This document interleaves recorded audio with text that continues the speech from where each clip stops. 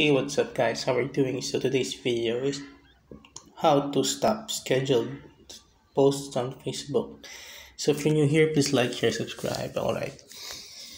Leave a comment, okay? So first I'm not gonna show you sensitive information, okay? But I will try to walk you through how to do it, okay? So get the Facebook app.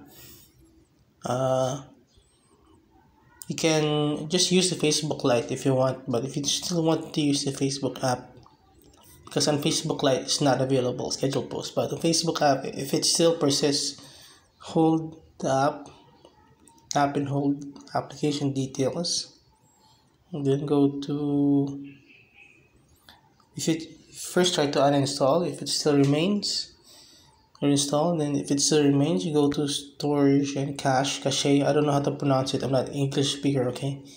I'm not from America or whatever. I'm not a native English speaker. So storage and cache,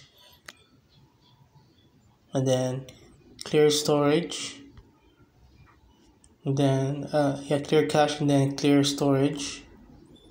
So I already did it and it worked for me. So that's it. So if this doesn't work for you, it's not my problem, okay? Contact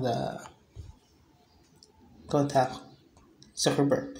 Okay, again, go to application details,